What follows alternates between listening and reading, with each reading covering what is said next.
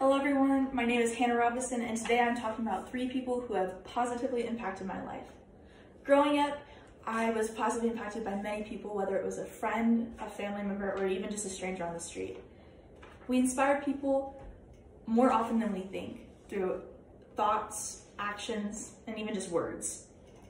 Robison is quoted, "Be the light in the darkness to inspire and enlighten everyone." 3 people who have inspired me the most are my mom, my dad, and my cheer coach. My mom is a substantial figure in my life. She inspires me every day and continues to do so. She is such a strong woman that it's really rubbed off on me.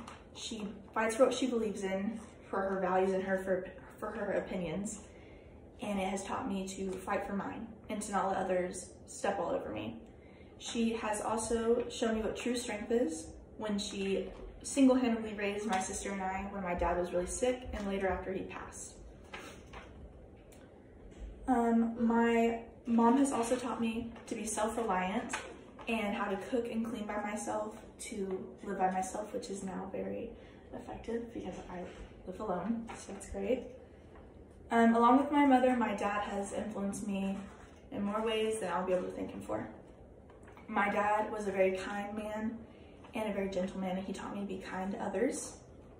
He also taught me to inspire others daily, because he would tell me that if there's one thing in this life you can do, it is to inspire others how I inspire you. That is a quote from him. He was my rock in this world, and I'm so sad he passed, but I know I'll see him again, so it's all okay. He also lived his life to the fullest, and he taught me to live my life to the fullest. My dad was a selfless man, and he lived it for others, and I hope to inspire people enough to live theirs for others as well. My cheer coach is the final person I'll be talking about, and she is amazing. She pushed me past what I thought I could go, and she also taught me that my boundaries that I have set up are just excuses for me and because I don't like change. So she taught me to push past my boundaries. She also taught me it was okay to fail as long as I try again.